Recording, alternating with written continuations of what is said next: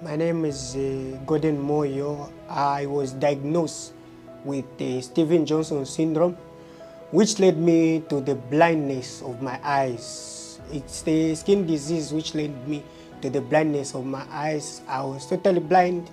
I couldn't see. Then we came here to Apollo Hospital. So we have with us Mr. Golden Moyo from Zambia, a 29-year-old young gentleman who unfortunately had a drug reaction leading to Steven Johnson syndrome that left him bilaterally blind. Both his eyelids were stuck to each other and he was unable to do his day-to-day work or proceed with a normal life.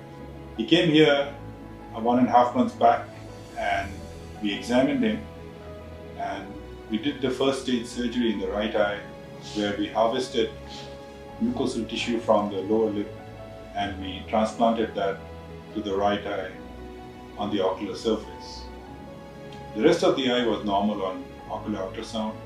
So a month later we went back and we did the Boston type 2 keratoprosthesis, which is an artificial cornea, and that uses a human donor cornea as a carrier that was implanted under the mucosa, and then the mucosa was closed over it.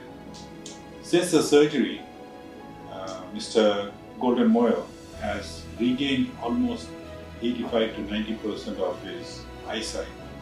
He is able to move around and do practically everything by himself. You can see him, reading his messages on the mobile. He can read the vision chart, and I think that's a great improvement compared to what he came here to our hospital with. Unfortunately, we cannot do both the eyes at the same time.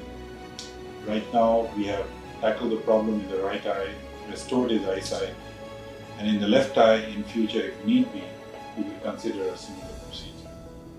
But yes, if you have this kind of a surface problem and the rest of the eye is normal, the artificial cornea or the Boston keratoprosthesis is a useful option to restore your eyesight back to normal. And the surgery went successful and I can be able to see again. Back then I couldn't see. I wasn't even walking on my own. I used to walk when someone come closer to me, I touch someone, that's when I can walk on my own. But now I can be able to walk on my own.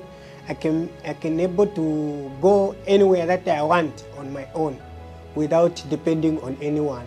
After I came to Apollo Hospital, Largest Folkler is the one who did the surgery, the ophthalmologist at Apollo Hospital.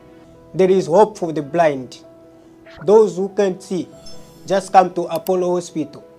There are people who can make you see again.